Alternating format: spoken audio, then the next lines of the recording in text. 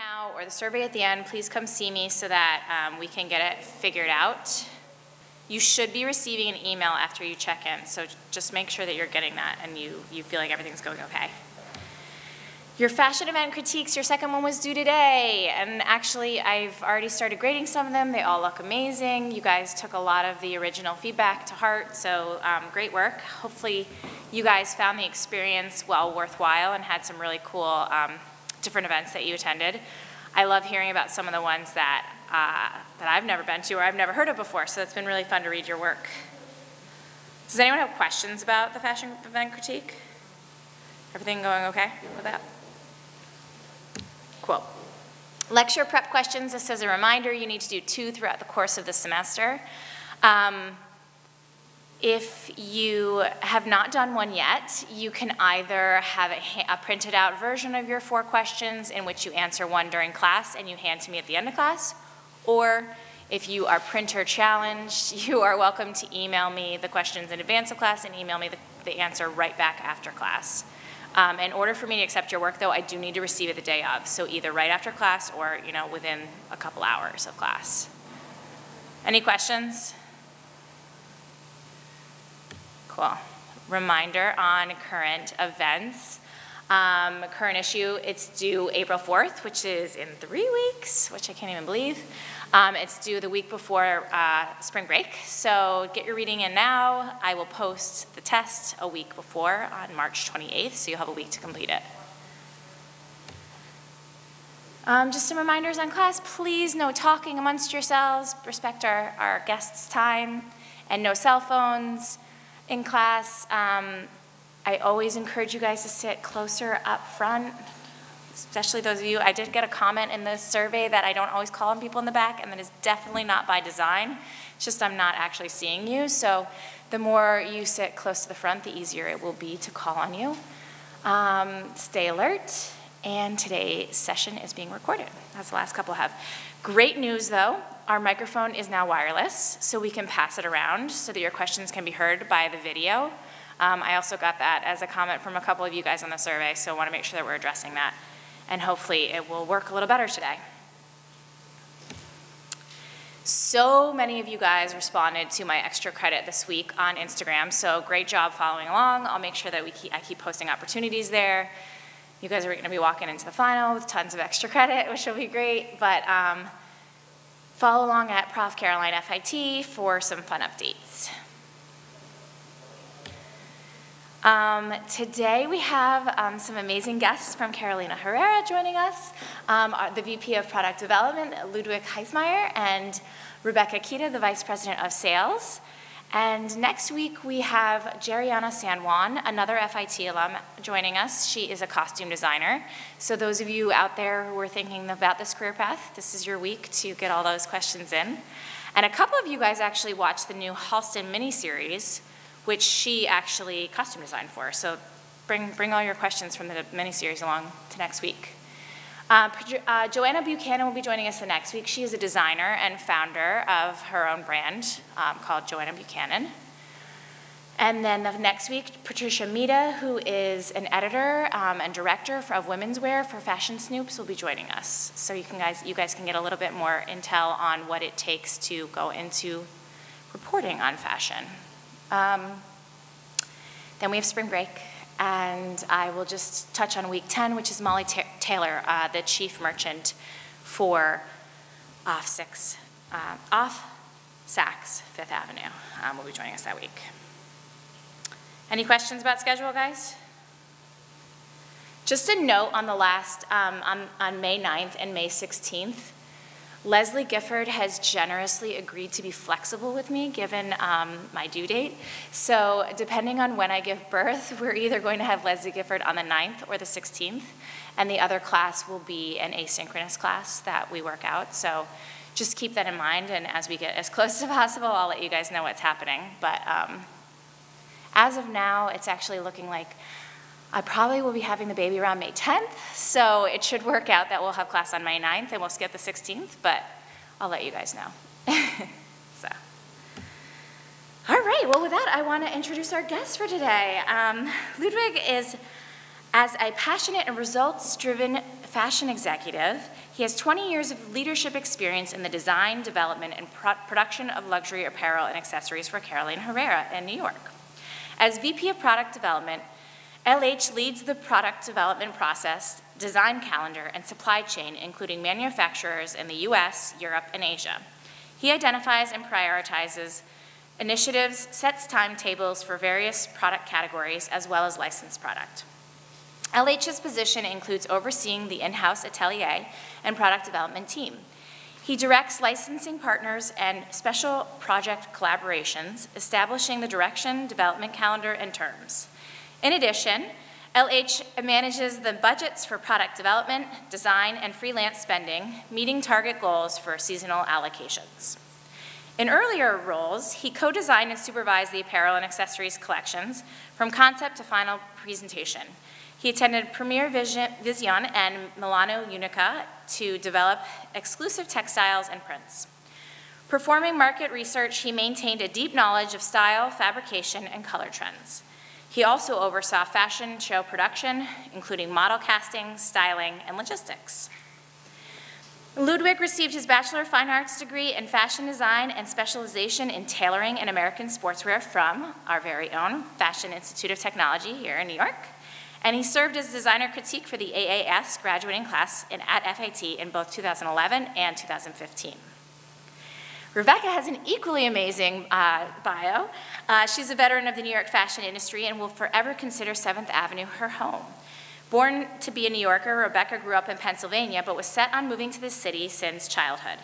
A high school career fair introduced her to the idea of a career in fashion and to FIT. Her mind was made up instantly.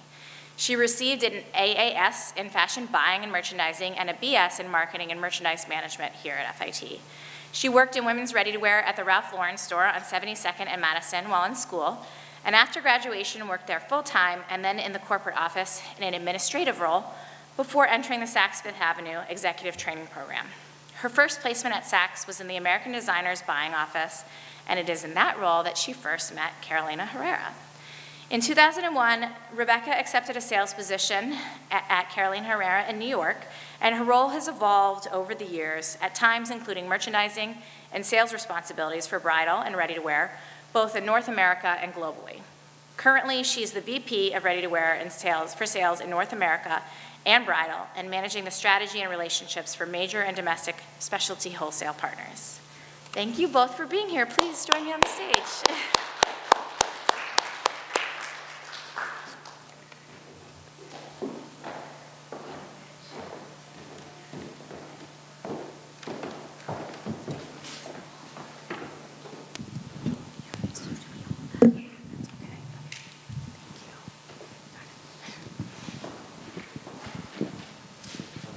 Should be on.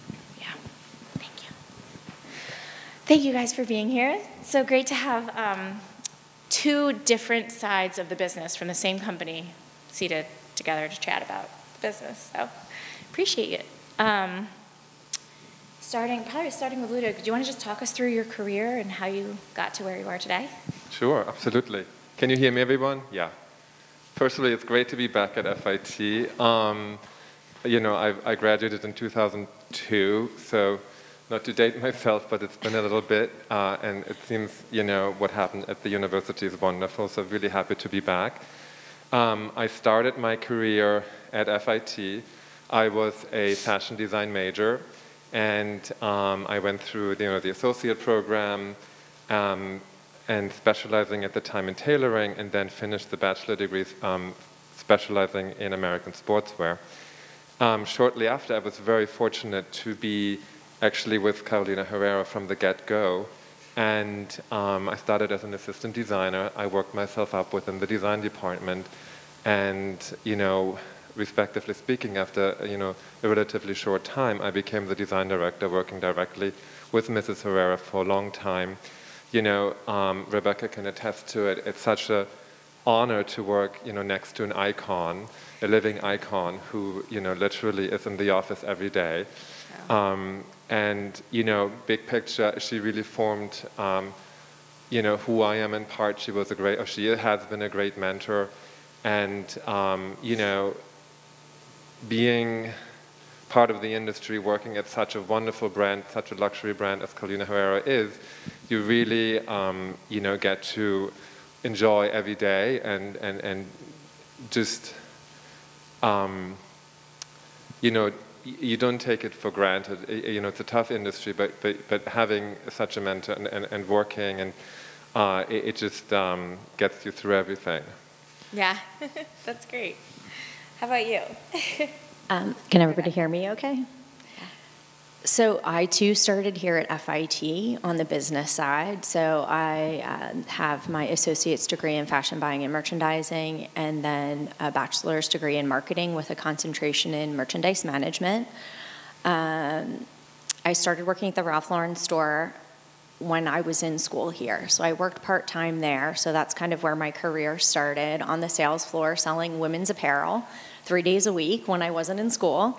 And when I graduated, I worked there full-time for a little while, ended up taking a corporate job at Polo Ralph Lauren, actually with the men's design team, an administrative role with them, which, was super interesting. My first office job, learned a lot there. It was great to interface with the design team and kind of understand and see how they work together and with the other departments in the company. Ultimately, I was like, okay, now what? What am I going to do for my next career step? And so many people had said, why don't you go through one of the buying training programs at one of the big stores? And I was like, I don't know if that's what I want to do. But ultimately, I was lucky enough to be accepted to the Saks Fifth Avenue Executive Training Program, and I did that, and it was an incredible stepping stone. It still helps me do my job every day today. It changed everything. It was an incredible experience, and I learned so much. So really understanding the financial side of the business and what it takes to have a successful department in a big store like that. And I'm dealing with the buyers on a daily basis in my job in sales, so I really understand where they're coming from and their point of view, and it's super important. So I was there for about 3.5 years. The first office I was in was what we used to call American. I'll date myself now. I'm not telling anybody the years of any of this happening, like Ludi did. It was before him that I graduated, but I won't say the year. I was there for about 3.5 years, and we called the office I was in American Designer Couture. So it was Carolina Herrera, Oscar de la Renta, Bill Blass, Jeffrey Bean. All of them were living at the time. It was just an incredible experience, an amazing time to be working in the industry in New York. And I felt so fortunate to be placed in that office. I was in that office for 2 years, had amazing relationships with all of my vendors. And then I actually ended up buying Ralph Lauren women's for Saks. So I felt like I had really come full circle there and understood that customer and was able to make a great impact on that business as well. Super interesting. But I was curious about going to the other side, traveling to different markets, and when a sales position opened up at Carolina Herrera, I jumped at the chance to work there and have been there ever since. So the role has changed and evolved over those years, but many of the things that I do every day and the things I'm responsible for are the same things that I was in those early years. I feel like what I love about your path so much is it actually stresses like 3 different points that I try to make to all my students, both here. I teach in FBM now, which is where you graduated from as well. And the first is the idea of getting a job in a store when you're just starting out, because it's the best way to get your foot out there and understand the business, understand the customer, so that no matter what you do next, you know that. I mean, I'll just say I agree with that 110%. Now, the world has changed so much since I was in your shoes. I mean, I'll say the internet and, shopping on the web didn't exist. So, like, all the transactions that were happening in store. So, and the years that I worked at Saks, our office was literally right across the street from the Fifth Avenue store, and we were there every day. And a lot of the people that I work with stress the importance of being there. And I said, you have to see the product, you have to be in the store. That's where the money's changing hands. That's where and this is still true today. I mean, and Ludi knows, knows, I am like so serious about this. Like I spend time in stores all the time. I just spent like literally 2 days at Saks last week because you need that interaction with the customer to really understand your business, understand where your opportunities are, understand where you could be better. No other format, no other way. I mean, I love to do analysis and I love to look at the selling reports, but nothing is going to tell me more about my business than spending time in a store and being face-to-face with my customer. Seeing her try on the clothes. It's such a great experience, and just understanding also holistically what it takes to run a store and all of the things involved. Again, it's that transaction touch point. So I agree. I think it's, you know, an invaluable experience, and for sure, whenever I have an open to hire on my team, I look for someone that's had retail experience. That's great. That's good to hear on the other side of things. The second thing I wanted to call out was that you went to a training program, which I think is a really great way to get a crash course in all the inner workings of a department store or, you know, whatever company. But I mean, amazing. It was so good. And again, I mean, and Ludi knows too because I talk about it all the time. I learned so much, and it's funny because when I went to work at Carolina Herrera, many of the people that I worked with at Saks were still there, and now they were my customer. And the one divisional vice president that I had worked for and then was partnering with used to say, Rebecca is a graduate of Saks Fifth Avenue. And I still to this day say, yes, Rebecca is a graduate of Saks Fifth Avenue. If you have the opportunity and the interest in that part of the business, again, it's an incredible place to learn. You know, really see lots of different parts of the business, the buying piece, the planning piece, the store piece, how they all work together. And really, you know, it's like that financial linchpin where if you are on the business side of things and you're interested in buying or you're interested in sales, I mean, that's where I got that super, super strong financial background that still helps me every single day at my job. that's great. And the third thing I want to highlight too is that you used your network to get your next job. I mean, there's nothing better than saying you were so good at your job that someone wanted to steal you from where you were currently working. I hope that's true.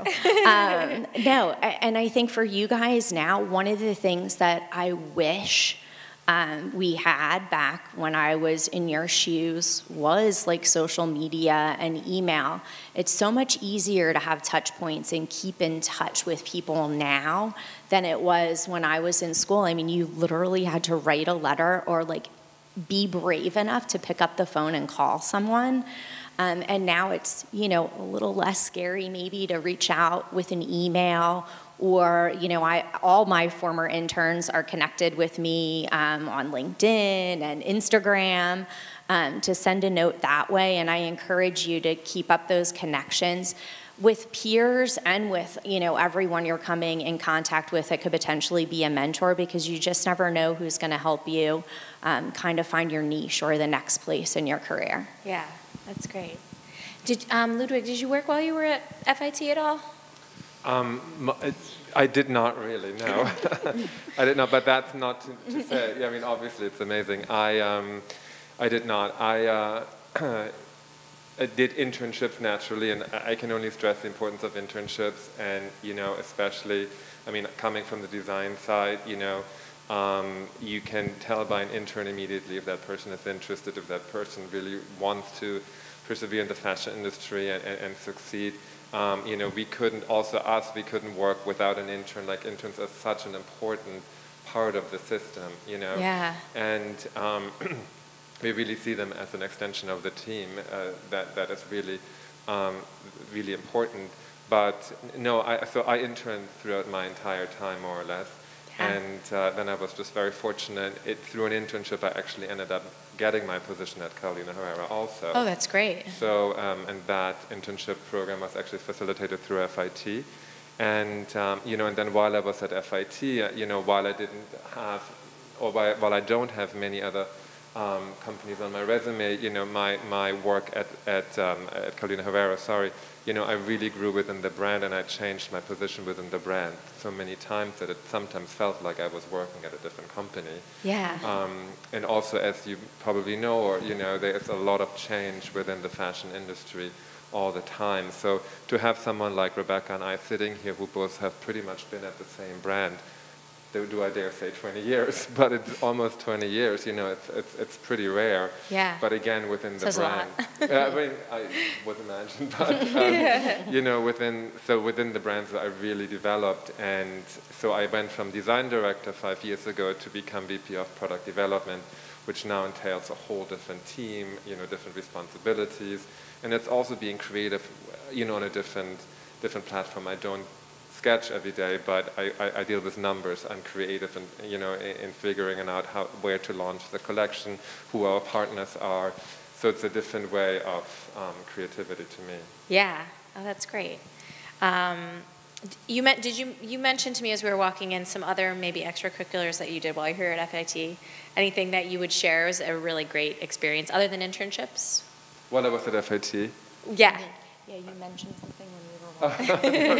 You don't have to share that if you don't want to. No, this is a program and we're talking 20 years ago, so it was, there were many different workshops, and I happened to be part of, there was a workshop for the men's department at the time at FIT, and I used to do some of the runway shows in this auditorium. That's great. But that was just a fun little thing, and that's where it stayed. How about you, Rebecca? Any great experiences specifically within these walls that you recommend? Well, now this is terrible. My memory is like, my BFF from college, we're still really close. She remembers so much more than I do in detail. I wish she was here to help me. But we worked in, is it the school shop, or is it a separate shop that the FBM students often work in? Yeah, the merchandising shop. The merchandising shop. So I definitely did that when I was here. And again, it's goes back to that whole retail piece that I think is so great. And it's amazing that you guys have that here. So I had a great time, and it was great to meet people. But also just kind of have that, sort of put your retail cap on and think about, I still do this to this day, how moving things around and positioning it, or sometimes just the act of moving things around gets people interested. So there's lots of little things you can learn in that space. So yeah. That was my extracurricular endeavor. That's great. Let's see. Ludwig, you started in design, or you spent a lot of your career in design. I don't know if you can talk to us a little bit about your experience as a designer and how you transitioned over to product development. Yeah, absolutely. I'd love to.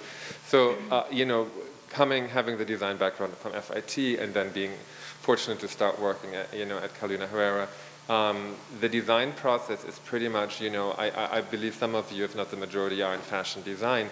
I mean, part of our atelier, and we have a wonderful atelier, it looks almost like a classroom here. We have the dress forms, we have the pattern tables, of course it's 2022, we work with Lectra Moderos. I think some of you are taking that class. I was the first generation FIT that took that and had to take it. It's the same with Photoshop, may I say. And so, my routine as a designer at the time, even as an assistant, of course, it wasn't sketching every day, but it was really being involved in the process, being part of the color decision, eventually graduating to being able to go to Première Vision and Milano Unica, selecting fabrics and working on the fabric development, and really also overshadowing Mrs. Herrera, who, as I mentioned before, was my mentor, has been my mentor, and so, and as you then get more and more involved, of course, you start sketching more and more and working on the actual collection.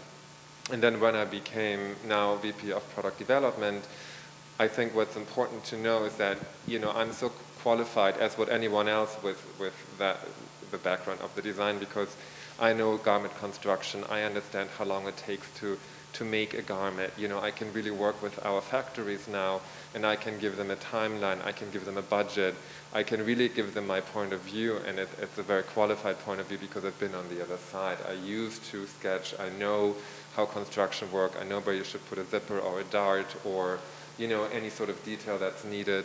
So I think that's super beneficial to have the design background to go into product development, 100%. Yeah, Yeah. that's great. So pretend like we know absolutely nothing about product development and talk us through like the life cycle of a garment basically, and you know, and where design leaves off and where you step in. So product development is really an extension of the design team. We work hand in hand. The product development team and the design team are pretty much in the same room. And what happens is the design team is responsible for creating the collection.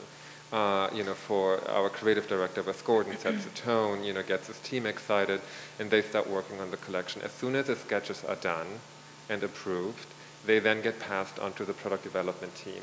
So basically, the product development team takes over the finished sketch, has a communication, and talks to the designer and understands what is needed, what fabric is allocated to that sketch, and then me and my team are responsible for bringing that sketch to life. So then we talk to the pattern makers, we talk to the factories, let it be knitwear, you know, or cut and sew. We are really responsible in development to bring the designer's sketch to life and present it in the first fitting, and then go through all the fitting stages until we have the final garment in the showroom. That's great. I don't know if it's possible to talk about like a typical week in the life of a VP of product development, but well, it depends on the week. If it's a week before the show, it's a different week than the week 2 weeks after the show. But you know, at any typical week of the collection, it depends where the collection is in the cycle. So 1 week I could be talking to factories, trying to negotiate costing, making sure that the garments are costed the correct way, so that when Rebecca has it in her showroom, or when she talks to her partners, that it actually is hitting the retail target that she needs it to sell at. So that's, of course, also a very important part of product development, making sure that you develop the style to the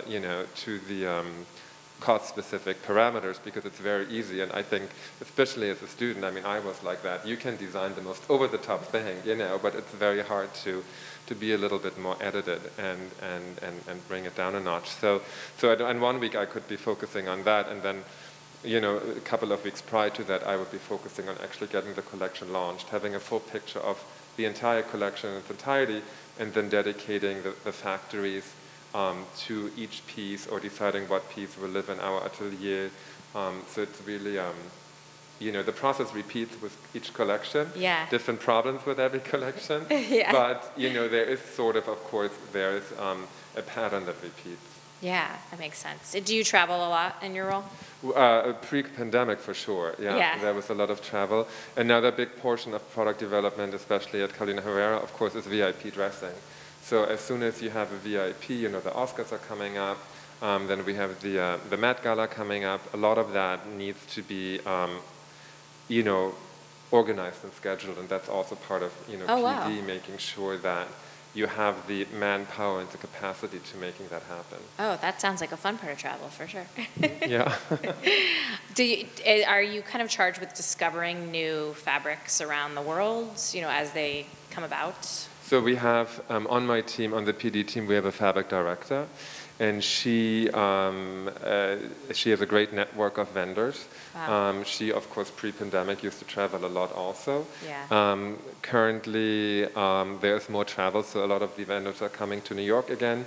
But during the pandemic, I mean, and Rebecca had to go through the same thing, we all had to reinvent the way of making a collection, of selling a collection, of producing a collection, you know, production, of promoting a collection. So Yeah. what we used to do is we used to do fabric books. So when I handed the collection up to the merchandising and sales team, Rebecca and her team would get a fabric book that would have, you know, a swatch of every fabric used in the collection that she would then send. We made 60 copies that she would then send to all of her vendors. So when they looked at the collection remotely, they had an actual book with them where they could touch the fabric. Oh, wow. So the fabric director is, of course, responsible for doing all of that. And at a brand as Herrera, novelty, you know, it's all about novelty. So fabric development in particular, that's how it starts. And, you know, not to talk too much about Mrs. Herrera, but when she first started out, I believe she actually wanted to go into textile design. Oh. And then she was persuaded by her friend Diana Vreeland to go into fashion, fortunately for us. But she really, so fabrics to her have always been a huge passion. And our current creative director, Wes Gordon, too, loves fabrics. So that's how it starts. Oh, okay. That's great. Is there any particular fabric of the moment that you feel like is exciting to talk about? I mean, we have our core fabrics that are really performing well season after season after season. But as soon as we throw in a beautiful novelty fabric, be it a jacquard, be it some sort of sparkle lyrics, lame jacquard particularly, it's just something that the brand is really good at, and that's expected. And I think, Rebecca can, like even the beautiful gown she's wearing today, it's our heart print, on this beautiful chiffon ground. So anything that's novel, a print, color, it works. Yeah. That's great. Thank you, Rebecca. I wonder if thank you for showcasing. Could you talk us through a typical week in sales? I mean, I would say same for Ludwig. Same as Ludwig. It's not like necessarily a typical week. There's like cycles that repeat. So the big weeks in my life are when we're in market. So Ludi works with the design team to develop the samples of these amazing clothes, and then I have to schedule a gazillion appointments for all of our partners to come in and see them in person and place their orders for the upcoming season. So that's kind of like my busiest, hardest moment is the prep for that. So making sure everything is scheduled, I'm not missing anybody. I try to lay them out in a way where I'm really, able to spend good time with each person. It's so important. And then, then after that, the following weeks, like right now, we're still in the process. I just kind of chased for all the orders. So getting all the orders in, and then the really big partners, you're looking at them and you're kind of sharing your suggestions and thoughts. So there's a back and forth. Now we just had a cancellation meeting. So just following up to make sure from an administrative standpoint, everything is done correctly, the cancellations are made in the system, every account is notified, we've tried to replace those dollars with something else. So that would be kind of everything related to market, which is I'd say one half of my job. Then the other half is, servicing the clients in season, answering their questions, getting them fabric if they need fabric for an alteration, selling in-season product that's still available, and really partnering with the big stores on making sure they're successful with what they purchase for the season. So right now, Resort and Spring are in the stores, and pre-pandemic, we had a pretty robust travel schedule. My team would travel pretty much every week to be in store again, spending time with the associates, spending time with the clients, bringing the brand and the product top of mind, to help push the full price selling and the sell-through. So those two things constantly happening in tandem and then cycling through them are kind of, the crux of what I'm focusing on and doing week to week. That's great. Same question for both of you. I'm wondering about entry-level jobs in your respective fields, starting, I guess, in sales. What kind of qualities are you looking for, and what type of work will that person do when they start? In sales, I would say, qualities that I look for are dependability. Goes without saying. I would say that's probably for every role, but it has to be said. Dependability, flexibility, just the willingness to kind of jump in and do everything, anything. There's a lot of administrative work. There's a lot of actual physical moving of things. If we are traveling and we are doing these events, helping find the right samples for the event, packing them in the trunks that are going to be sent to the event. So things like that. So being uber organized is super important. Having great follow through. Keep that pad of paper and make the list and make sure you're constantly adding to the list, checking off the list, following up on the list. So I mean, for me, it's a lot of administrative, tons of emails, tons of answering of questions. And actually right now, something that's a huge part of that role that's new in the last few years is the sharing of information to third-party websites. So, sending all of the images for a season that are on the Neiman's by to Neiman's, and all the images that are on the Saks by to Saks, all the copy information needed for them to be able to launch the product. That's a huge piece of this role, and it really, truly is so important and impacts our business. So that's a way, like in an entry-level position, that someone is really, really having a huge impact on the success of the business. And there are always going to be things like that. So, I mean, I would say, like, no matter how small the task is, it's important. And and it's just a linchpin in making the whole thing happen. So don't ever feel like when you're doing those things that they're not important or it doesn't matter, because I appreciate everything that everyone on my team does, and it's all super important to make the whole thing happen. And I would say, like, any opportunity you have to have an idea and go above and beyond what your, direct boss is asking you to do it. You can think of a way to do it better, more efficiently. I'm going to do this because it's going to make this work better. I mean, that's mind-blowing to us. So, like, if you have the opportunity to do something like that, do it. It's good advice. Yeah, I mean, of course, I agree with Rebecca completely. Most importantly, though, I want to stress that you really have to have a passion for the fashion industry. I think, it's a remarkable industry. No matter if you work in luxury or if you're working more in mass market, it doesn't matter. It's a beautiful industry. We just talked about this. It has its challenges. I mean, every industry does. But I think you really have to have the passion to go into the industry. And then, particularly if you go into design or if you go into product development, there's an element of, you have to be very detail-oriented. There's going to be a lot expected of everyone. The teams have gotten, smaller through the pandemic. We're all rolling up our sleeves. I think there has to be an immediate commitment. And what I'm looking for also, I think, which is always important because the teams are relatively, small, I would like positive energy and good energy. I think that's, that makes half of it, because we work a lot of hours together, and having a great team spirit and laughing is really crucial. But of course you have to have the right qualifications also, but I assume that that's the case if you get hired. Yeah. What would you say is the most creative part of your role? Oh, that's a good question.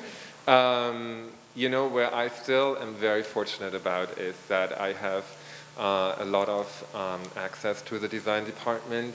I have a very good relationship with our creative director, and that allows me to really spend a lot of time with him and with the team, and just being sort of like a fly on the wall with them, and sometimes brainstorming, no matter on a fabric topic or style allocation. That's sort of my most rewarding and most creative aspect. However, that said, I am super creative with numbers, because you have to. I never thought I'd hear him say this. No, it's a hidden. Nobody knew. I am responsible for the budget in the end, for the design budget and for the development budget, and at the end of the line, the collections have to be beautiful, but. And I think that is something important that when I was at FIT I never really thought so much about, but it is a business. We're still running a business, and at the end of the line, at the end of the year, at the end of the line, no matter how beautiful the collections are, you have to make sure you're running a profitable business. Yeah. So, working with numbers is my way of also being creative in my own way. In your own way. Yeah. And how about you, Rebecca? I would say, in terms of creativity, working with the stores on their assortments, and I love working with them and getting the perspective of each buyer, and I love that the buys don't all look the same at the end, so I'm not like over influencing them, I'm not over leading the witness. I'm letting each retailer really speak to their own distinct personality. And then in terms of getting creative with numbers, for sure there's lots of that going on in my role. And that's like, how to spin things with the buyer so that they're able to get extra open to buy for our brand. Get that money for a reorder. Try to, well, if you talk about it this way and we say, well, this is coming from this bucket, but there's another opportunity over here we don't want to miss. Can we get some more? So definitely a lot of collaboration around numbers like that as well. Yeah, that's great. What would you say is the most fulfilling part of your role?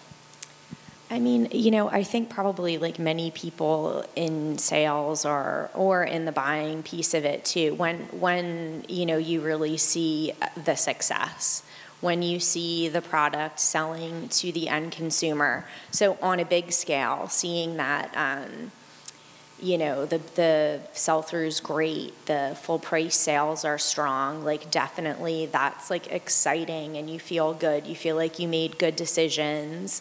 But also like on a more micro level, it's kind of the same thing. Like when I'm in the store and I see one of the pieces get sold to someone and it's just really making her happy and she's going to wear it to X occasion that's important to her. And, a lot of times even the sales associates will follow up with a photograph afterwards. And, just to know that, we made her happy, we made her feel great is also like so fun and fulfilling. So when I'm looking at those big picture numbers, I'm imagining like all of those stories behind it all the time. Oh, that's cool. And how about you, Ludwig? For me, the design and the product development team right before the fashion show and then the day of the fashion show, there's such a huge adrenaline, rush, and you really work. The weekend before, we typically always show on a Monday morning, so that weekend before is like, you don't even know what day it is. Even the week before, you're so immersed into getting the collection done and styling and fitting. So it's totally rewarding when the day of the show everything goes well, when the reviews are fantastic, and that is always just sort of like there's a relief, but there's also an excitement, and there is the adrenaline keeps going, and then also sometimes when you have a major celebrity moment, of course, especially from my angle, when you know that you made that gown in a week, nobody knows all the details, but you do. There's a sort of pride to it. Yeah. Again, it's a team effort. It's not just one person, but I think the entire team feels the same. Yeah. Pride. That's great. Who's the most interesting person you've met over the years? I've met a couple, and I don't want to. No, I don't. It would be cheesy for me to say Mrs. Herrera, but on the big picture, just having worked with her for such a long time, and I think Rebecca can attest to it because she also has been working for her for such a long time, and she really is everything that you think she is, and she gave me my start, and she continues to be there in the background.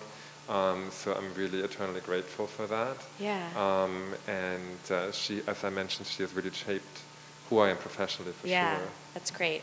Are you guys the norm of, the 20-year tenure, or are there a lot of people that stick around? We have a handful for the size of our company. I would say at the executive level, we've been there the longest. But we do have someone in finance that's been there, 2 people that have been there really, really long, like longer than us. Like the guy that does our IT for us has been there longer than us. Wow.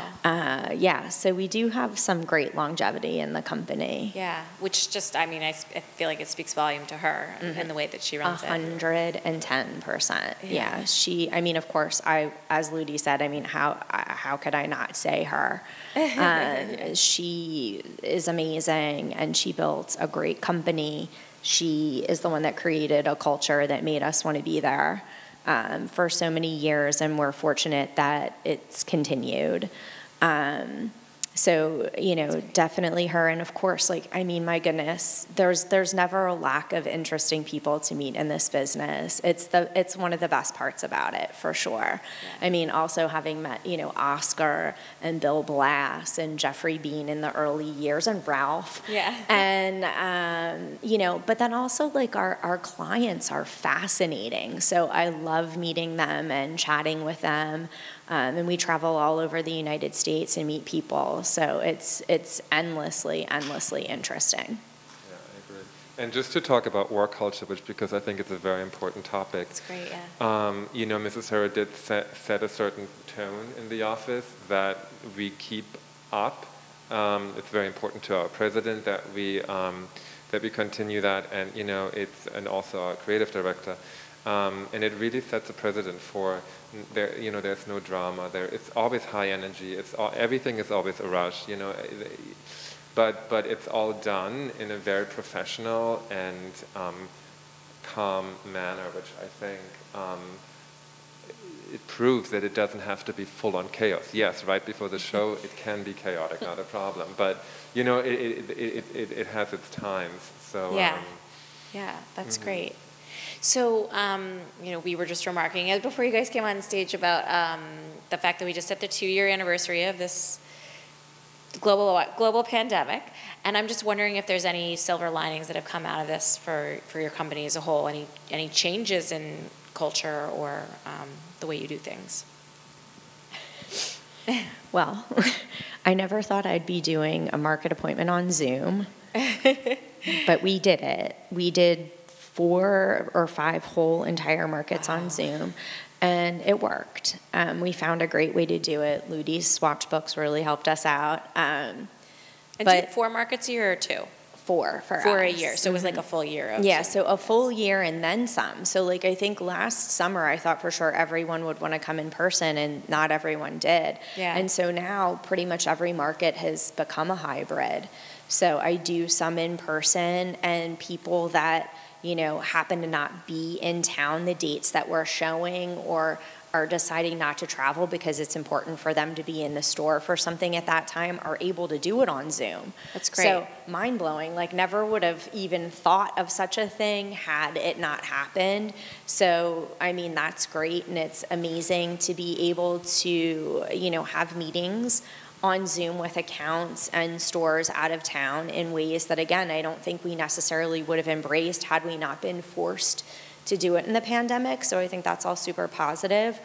And from my side, you know, our company has embraced a hybrid work from home policy where on days, a couple days a week, if you're able, if it's not imperative for you to be in the office, you can work from home, which, you know, is something, again, like I don't think I ever would have thought I could do, but it's kind of amazing some days, you know, to do some, you know, it's like 2 hours back to your day, right? Like it really is. So adds a quality of life. So, I mean, definitely I would say like those from my side are some of the things that I think were positives that came out of it.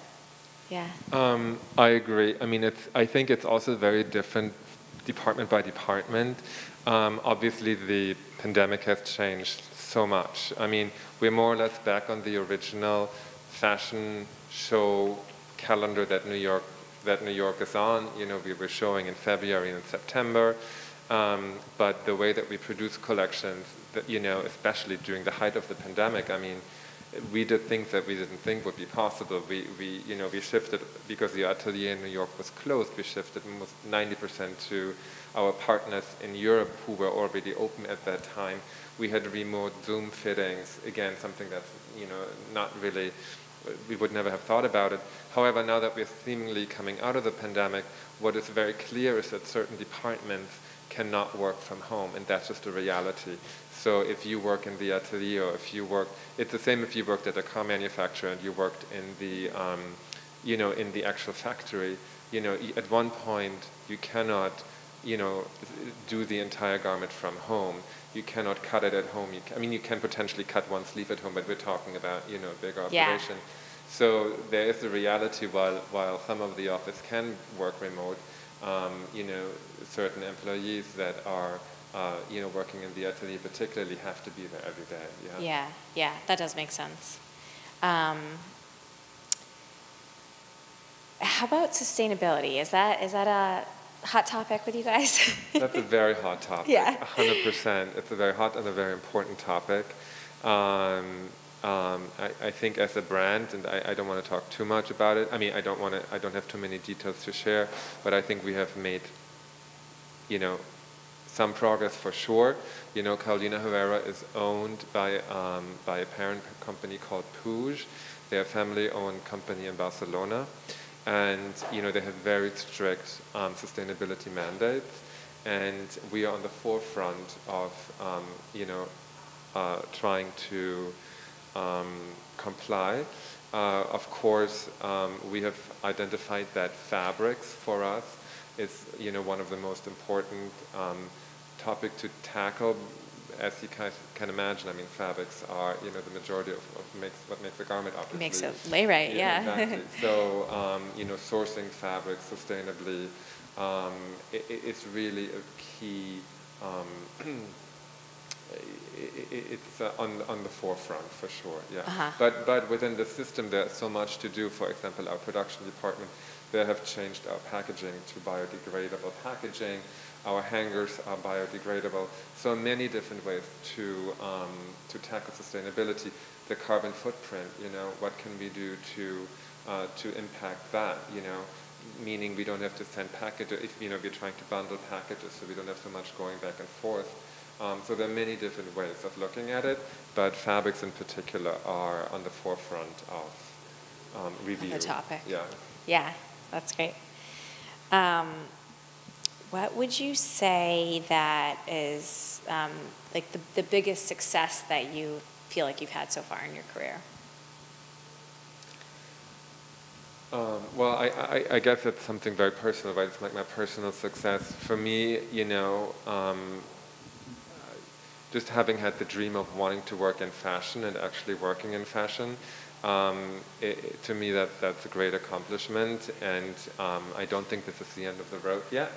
I don't know what's ahead, but no, I mean, in terms of, career and change, and the industry is changing so rapidly. I mean, obviously I love it at Carolina Herrera. I'm not saying anything there, but just the idea of having maintained a position within the fashion industry, and just actually loving my job and going to work pretty much every day in a happy mood is, to me, pretty major. That is pretty, that's a sign of success, for sure. Not every day, but most days. Not every day. You'd be lying if you said it. Yes, I would be. I mean, I agree with what Ludi said. I don't know that I would have thought about it that way, but it's true. And I'm grateful, super grateful to have found a place where, I feel like I've been able to make a contribution for such a long time and sort of feel at home. And in terms of successes, again, it's the big and little things every day. When I get the selling report on a Monday and we had a great week, particularly in Saks, New York, after I spent 2 days there, I mean, that still gets me excited. And when we close a market and the numbers are bigger than our projections, again, that's just a great feeling.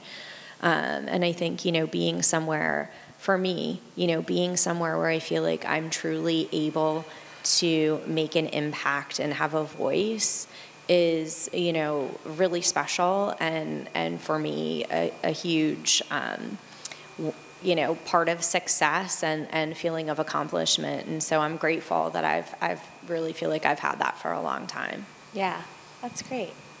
And I'm sorry if I just may add, I think, I have so many friends, obviously, that went with me to college here at FIT or other colleges to universities, and people that we know in the industry, and it doesn't, sometimes everyone always just wonders, does it have to be luxury fashion? So, the industry is huge. There are so many different facets to the industry. And, we happen to work in luxury fashion. But, just as a general note, I mean, there is really, there's a lot of opportunity in many, many ways of looking at the industry. Yeah, that's great. I want to make sure I leave enough time for the students to ask all their dying questions, but I wonder if you could leave them with what your biggest piece of advice would be in breaking into the industry. Rebecca, I don't know if you want to kick off. Sorry. I mean, again, I'll just touch on like kind of weaving together some of the things that I think I've mentioned already. One is like consistently build your network. So your peers and sort of everyone you come in contact with, everyone that you really make a connection with, keep that connection strong, because you just never know when that person could lead you to the next thing, or could be the person that you're partnering with in another company. Like for me, could be the buyer at Saks or something like that. And you know, in those, keep the network strong, and in those early years, like Ludi said, have a positive attitude, go in there with that sort of can-do, will-do spirit, and you know, I'd say like those are kind of like in the beginning, like two of the most important things to keep in mind. I completely agree. And you know, when I left FIT, my portfolio was beautiful. But when I look at the portfolios that I see nowadays that are coming my way, I mean, you guys are doing like, it's like masterpieces. I'd be completely intimidated. The amount of the work, the professionalism, you know, the skill that you already have, just like, you know, pulling these huge products together. I mean, it's mind-blowing. So keep that going, but also, like I just said, don't be too keen on just getting that one job. You know, don't think it has to be evening wear at that and that company, because so many doors will open when you maybe start somewhere else, or you know, it's never really like a straight shot. Sometimes you got to start working, you know, at a different company and to get to where you want to get. So don't be too either frustrated when you don't get the job that you thought you should get, or just don't be don't limit yourself in the very beginning, you know, in terms of your entry into the industry, I would say. Yeah, that's very nice. But having that positive energy and that can-do attitude will show everyone immediately that you're ready for so much more, and will help. That's great. Thank you. Who out there has some questions?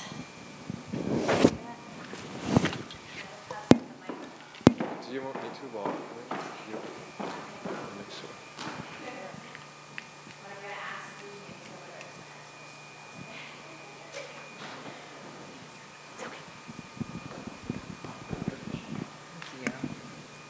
Hi, my question is, what does diversity look like at your company, and do people of color hold positions of power? May I repeat the question? The question was about diversity at the company. It's a very, very, very good question. Thank you. We at the company is very much, of course, focused on this topic. We have, for example, 2 employee resource groups that tackle that particular subject. One of them is called CARE, and one of them is called Pride, which I'm actually the founder and the organizer. It's the proud representation of inclusivity, equity, and diversity. And we foster a very open work environment in this particular employee resource group for the LGBTQ+ community.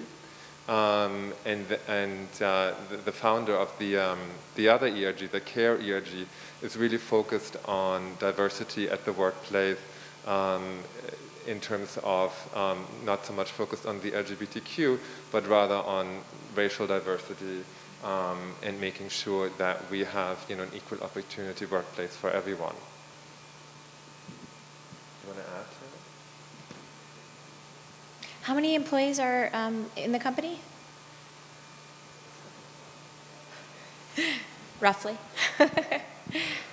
Around 100, roughly. Around 100. Yes, yes. And then your parent company is. Yes, I mean, Monster. we don't have numbers on that, but our parent company, they also own Paco Rabanne in terms of fashion. Paco Rabanne, Nina Ricci, Dries Van Noten, Jean-Paul Gaultier, and us. Wow. Yeah. Wow, yeah, So that's a lot. It's a large. Your office is solely based here, or is it Barcelona? Our headquarters is on 37th and Okay. 7th. Yeah, Okay. we are a So New York everyone's here. garment district Yeah. based fashion house, yeah. Yeah. I don't know if you can touch on this, but do you know much about the culture of the work-life culture in Barcelona and how it's different from here? And you guys have both worked in New York the whole time, so I don't know if it's relevant. I mean, but I think in general the European approach is slightly different than the US approach. I had to get used to that. Yeah.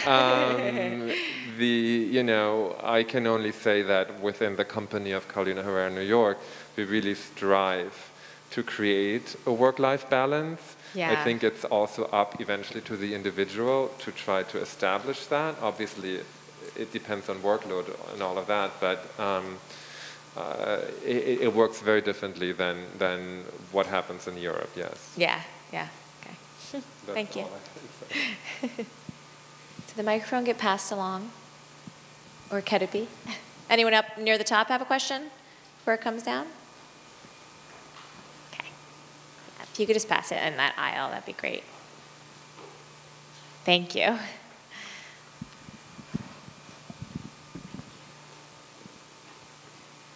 Hi. My question is regarding fashion design garments. So when you're designing garments for special events, how do you focus to make sure there's a signature of the brand as well as personality of the celebrity both in the garments? How do you capture both in the garments while designing it?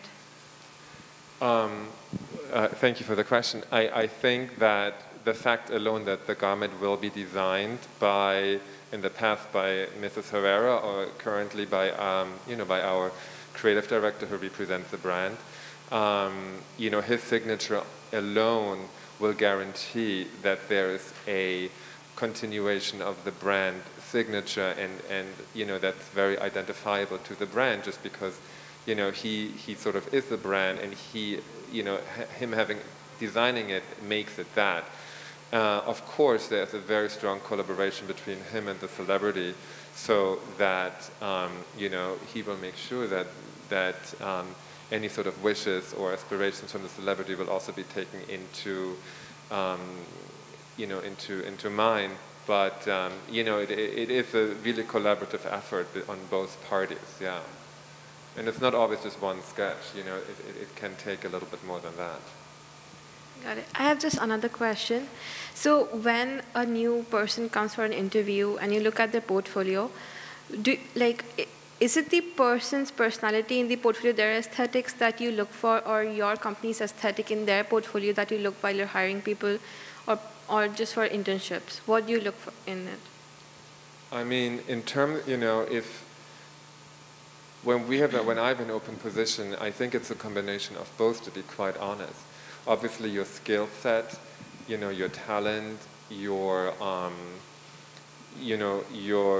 aesthetic on page, the way you sketch, what you sketch has to be, working for the brand. And then in addition, of course, but I believe that extends to Rebecca too, as we have, the teams are relatively small, so we want to make sure we find the right member that is a team player with the rest. So, it is a combination both of your skills and your talent, in addition to your overall demeanor, if you wish. Got it. Thank you. Thanks. Who's next? Hi, my question is for Rebecca. Professor, I'd mentioned you worked in the bridal department a little bit, and I was curious as to if you think the wedding industry is dying, and if so, how are professionals or designers kind of adapting to remain relevant, especially with the new emerging trends of non-traditionalism in women wearing instead of gowns? Well, we are experiencing a major bridal boom this year. So if you check it out on the internet, I think it says like there are going to be more weddings in the United States this year than there have been since 1984. Wow. And it's been great for our business. So both the bridal business, they're super busy. And we've seen a return to opulent gowns, sort of the more traditional gowns, embellished. It seems like people are really wanting to go all out for these weddings that have maybe been postponed 1 or 2 times already. So like the idea that they're really going to happen, I feel like people are sparing no expense, so to speak. So we're seeing some of those higher ticket gowns like really turning fast right now.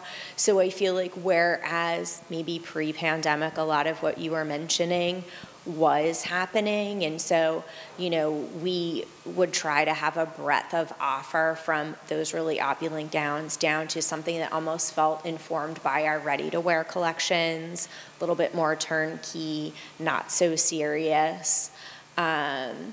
But right now, I mean, definitely we're having this moment, and it's having an amazing halo effect on our ready-to-wear business as well. Mother of the bride, mother of the groom is basically the bane of my existence on earth right now. Like all I do is get calls for gowns all day long. So again, it's just been phenomenal, and people going to weddings and all of the events surrounding the wedding. One of the trends that we've seen emerge pre-pandemic and certainly has gotten stronger recently are girls really wanting to wear white for all of the events surrounding the wedding, from the showers to the engagement parties to everything they do at the bachelorette weekend.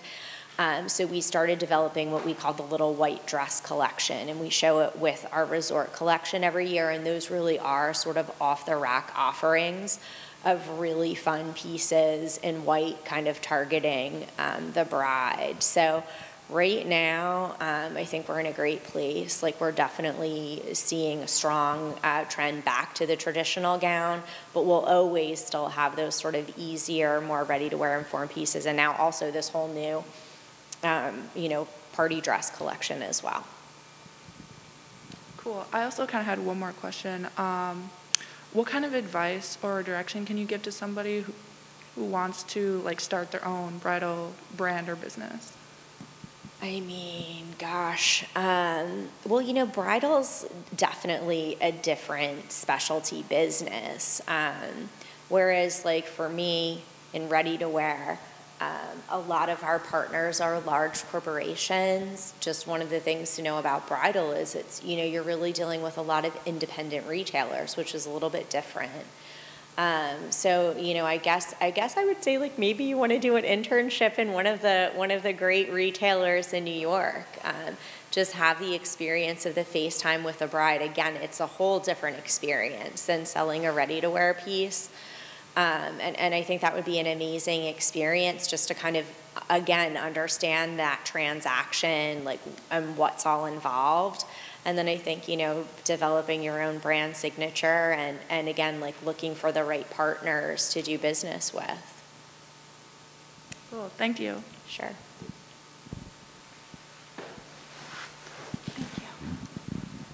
Hi. I actually have a question for each of you. My first question surrounds kind of your campaigns when it comes to new seasons and new markets. Who is usually in charge of the design of the campaigns, and like, is the creative director have the vision for it, or do you kind of collaborate with the creative director to do that for each campaign and e-commerce shoot? I mean, I don't think either of us are directly involved unless they need the atelier to make something special for it, and then often Ludi is. But I would say it's certainly, related to the creative director's vision, and he would be collaborating with our president as well as the marketing team to really kind of decide what the messaging and the visual message is going to be for the season. Thank you. Who's next? There's 2 rows down, maybe. Thank you.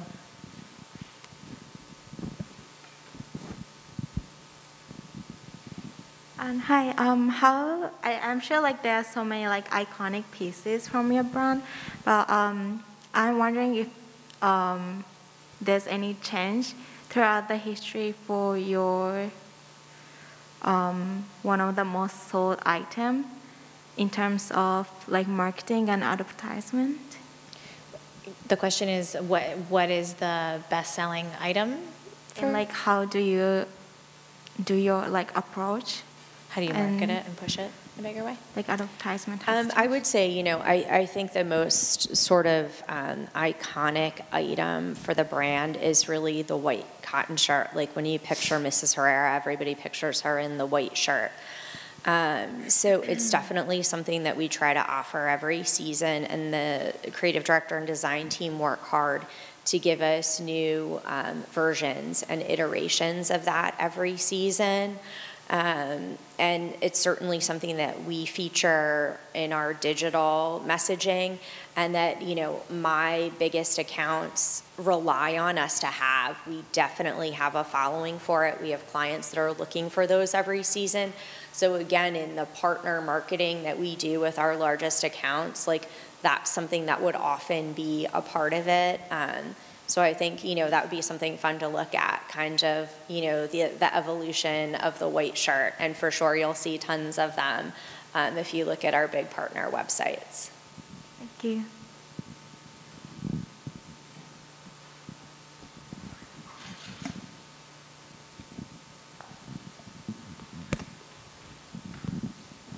Hi there. Thank you guys for being here.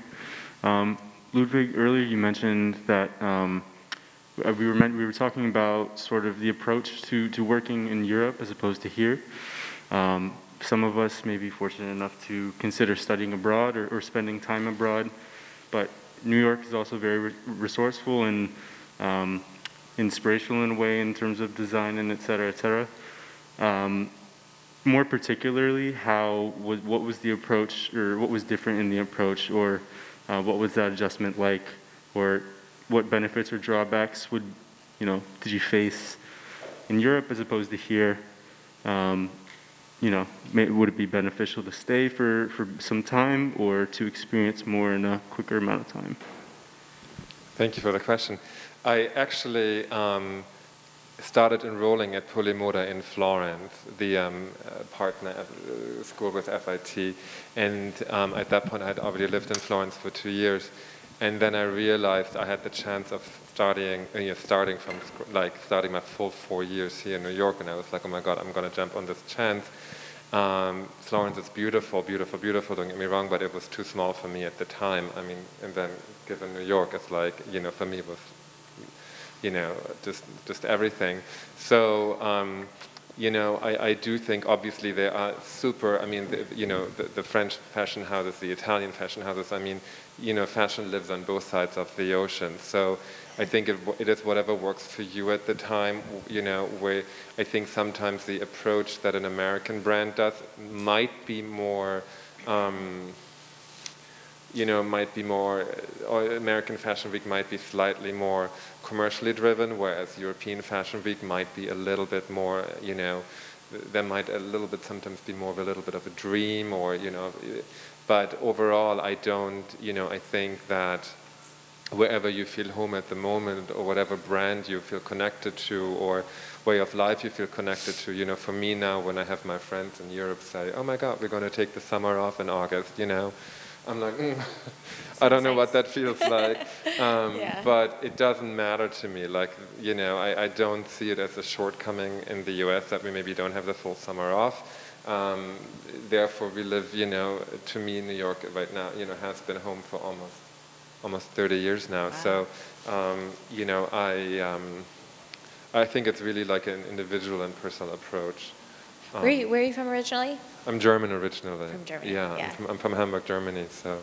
Yeah, but you've never worked there because you I've never came worked. to study here and stayed. Correct. Yes. I hope that answered your question. I'm sorry. Yeah. Thank you. Straight right behind you. Thank you.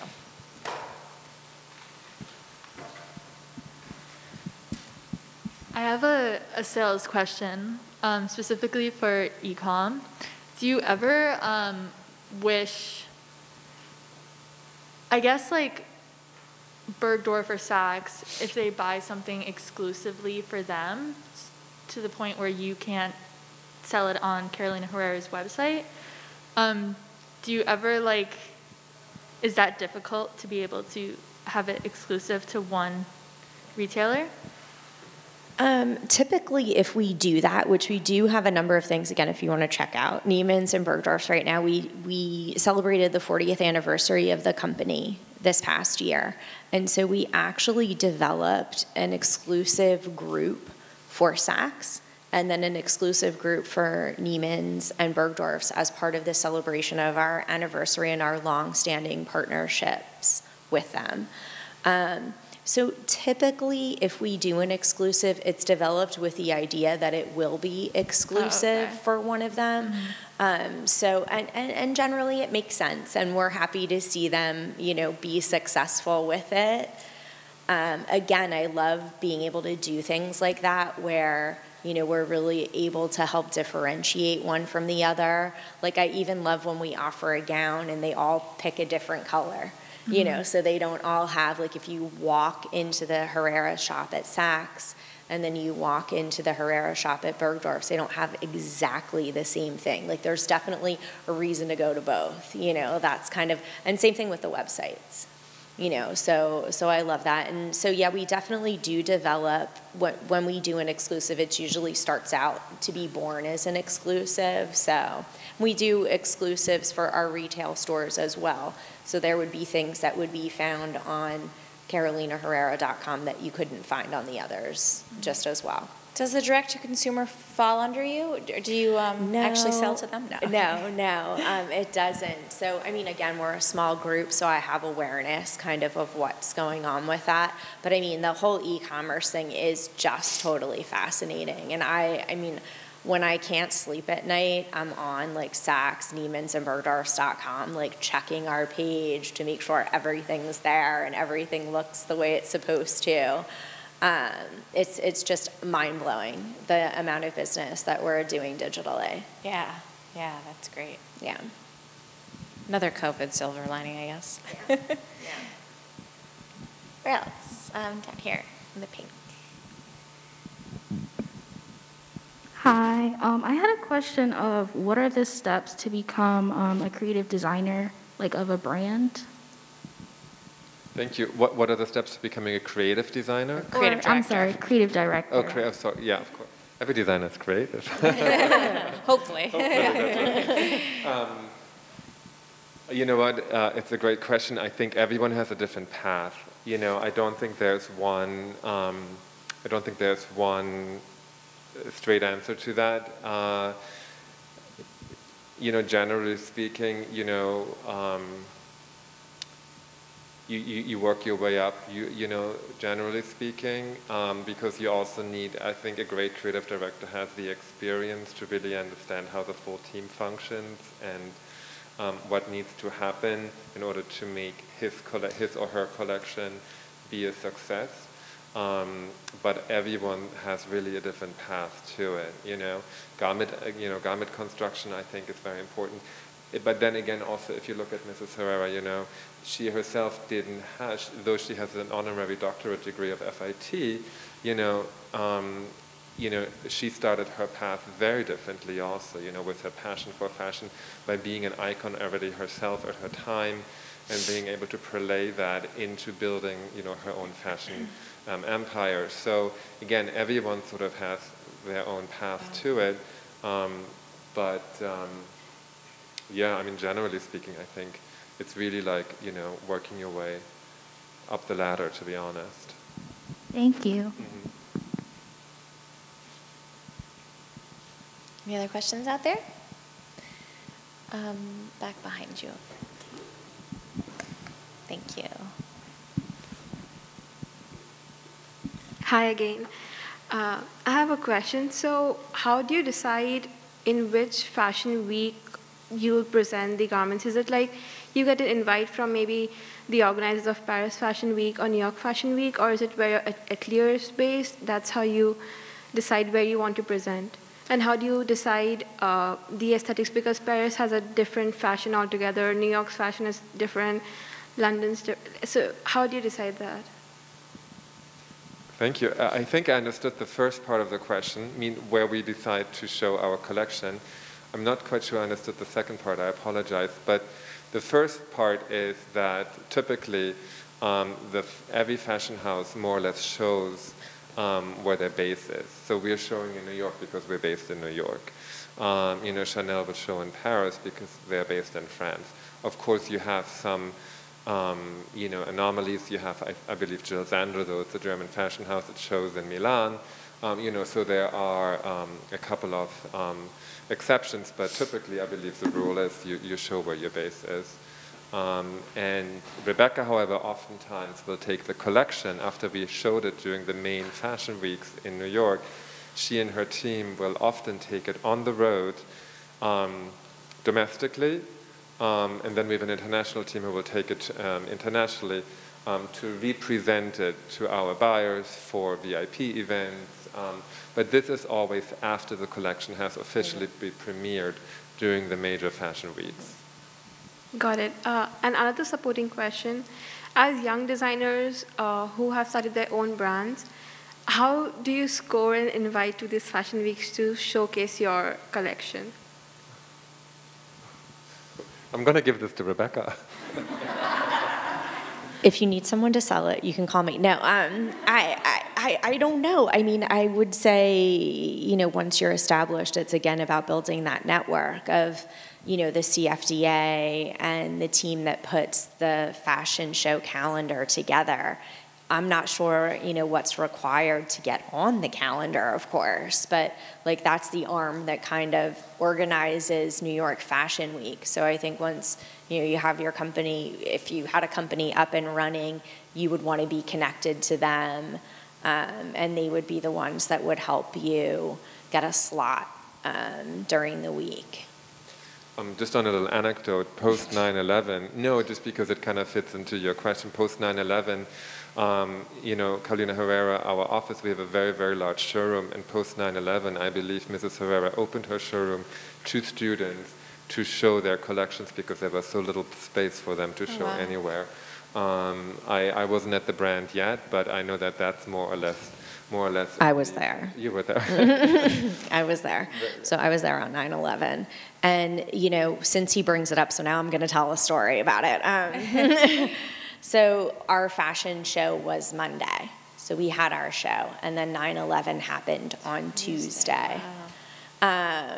So it wasn't just students, it was other brands because, people didn't know if it was safe to gather in these large spaces and things. And honestly, it was maybe not even that week, but the following week, because I can remember the week of, we would go to the office and a lot of times we would leave because they'd be like, there's a threat against the Empire State Building right there, Penn Station right there. So we were all kind of fleeing to the Upper West and the Upper East Side because it felt like it was a good place to be. But we did host some shows in the showroom right after. I mean, I remember it. It was great, and people were so grateful. And in fact, then were you there for the next show that we did in the showroom? So then the following season, we actually had our own show, real runway show in our office. Yeah, he wasn't there yet, but I was there for that too. So. Thank you. Hi. For a luxury brand like yours, when you conduct fashion shows, is it really to sell your dresses which you showcase in it, or is it just a medium to advertise your products? Oh, we sell the dresses. We sell them. Yeah, no, I think, it's a twofold situation. It's to promote the brand and elevate the brand in the minds of the consumer, certainly, but we definitely sell our show. And the pieces that you see on the runway are going to be available at my best friends, Neiman, Saks, and Bergdorf's, and of course on CarolinaHerrera.com.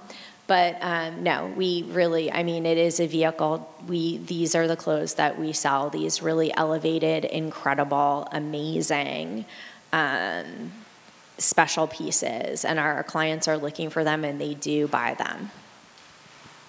Thank you. I think way in the back, if you're able to pass it back that far.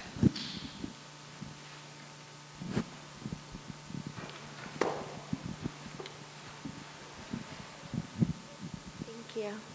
My question is for Ludwig. As a junior fashion design major, I wanted to know if working in the industry right outside of school, if it lived up to your expectations, or maybe it didn't quite meet them, or if your education at FIT allowed you to feel prepared and ready for conquering the industry and taking it heads on. Thank you, that's an excellent question. Generally speaking, I want to say that FIT prepared me 100% for the industry in terms of technical skills. In terms of, so I really, and I believe that this is still the same case now, like I really had that knowledge about draping, pattern making, really the technical skills were 100%. What I felt, it's not a letdown, but what I felt like, I thought I would get a job and I would be sketching every day coming out of school. Sorry, maybe that was a little naive, but, and that's not the case. At least that wasn't the case for me, but I believe that's not the case for most people. I think, when you first start getting, becoming an assistant designer, your job will really be to support the design team, whatever that may be. You might be out in the garment district finding the perfect trim, familiarizing yourself with all the button places, all the ribbon places, everything that's around. Let's say if it's a New York-based house you're going to. But for me, it was just really about managing my own expectations at the time. I knew I was at the right place. I just know I had to take it down a notch from where I thought I would just be, coloring and everything and sketching. But long term, I do realize that, the education that I received here definitely set me up on the right path for sure.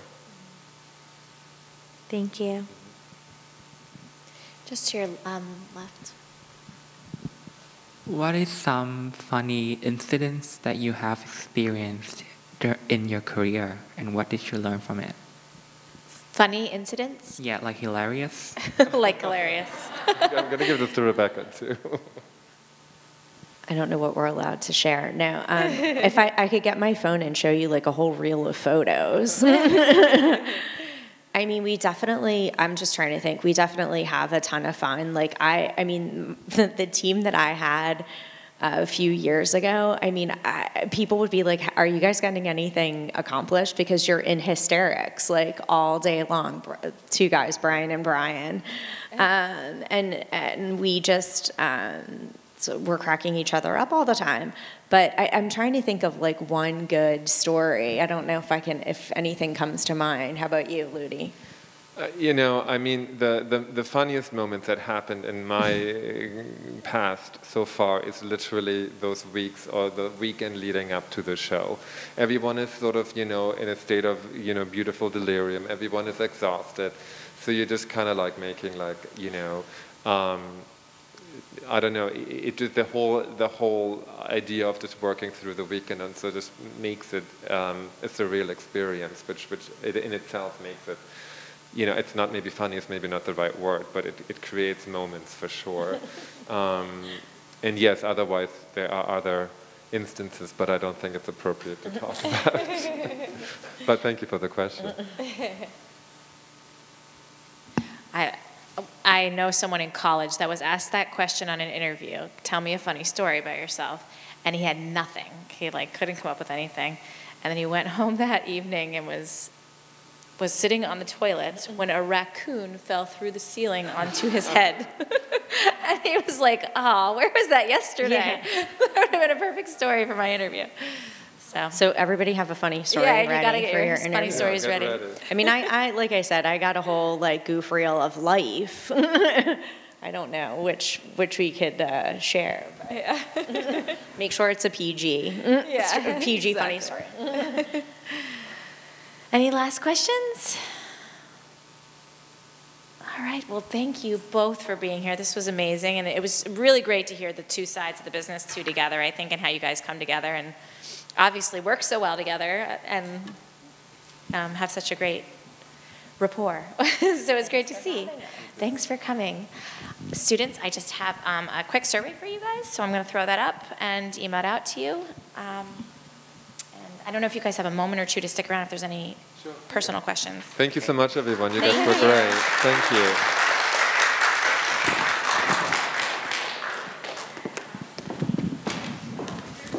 All right, guys, so I will see you next week with Jeriana San Juan. Treat to have 2 weeks of FIT alums joining us. And here is our survey, which I will email out to you.